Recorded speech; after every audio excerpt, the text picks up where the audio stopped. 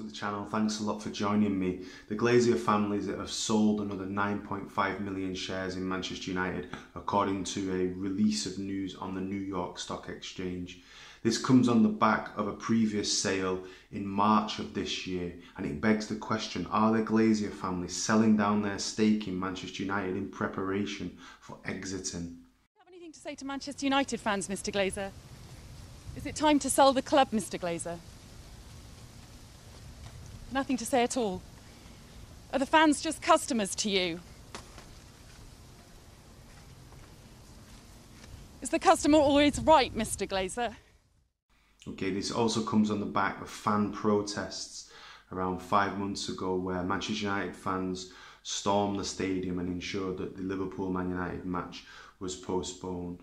So if we look at Glazer ownership and the popularity or lack of popularity of the Glazers, they really should walk away. But it begs the question, who can afford to buy Manchester United?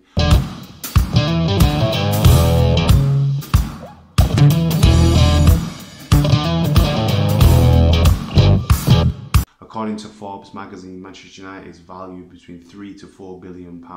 That's also the valuation on the New York Stock Exchange. So who can actually afford to come in and purchase the club?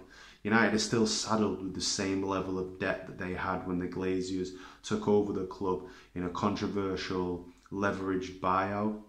The club have paid out on average around £54 million of interest payments every single year in the past 16 years. The club has also paid out hundreds of millions of pounds in dividend payments, predominantly to the Glazer family due to their majority shareholding. All in all, it's been a disaster for Manchester United. And you have some commentators say stuff like, yeah, but United spend a lot of money. United spend a lot of money. What they fail to understand is the following. Most companies, when they get debt, they also get an asset. So you may get some type of debt, but they either buy a new business or a building or machinery or expand operations. Manchester United got debt without any new asset, okay? So it's like you go and buy a house, you get a mortgage, but you don't have the house, you just have the debt, you just have the mortgage. You wouldn't do that, right? So in this scenario, Manchester United as an organisation, as a club, has been weakened by Glazer ownership significantly. And you've seen clubs like Manchester City, who've got much lower revenue, take over Man United. Even Liverpool look like they're a much better run club because they don't have this huge debt.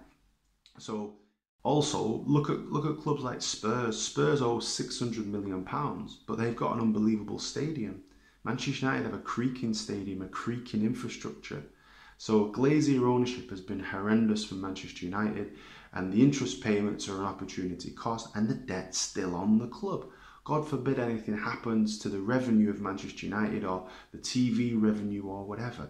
Manchester United could be in really deep trouble. And I know it sounds very dramatic that a club with such large revenues and such a large fan base could be in trouble, but it can happen. Larger companies, richer companies than Manchester United have gone out of business due to debt. There's innumerable companies. Just look on the British High Street, right? Just Google companies that went bankrupt, right? There is companies that have been on the S&P 500, companies that were turning over billions of pounds. Manchester United don't turn over billions of pounds. They don't generate billions of pounds of profit.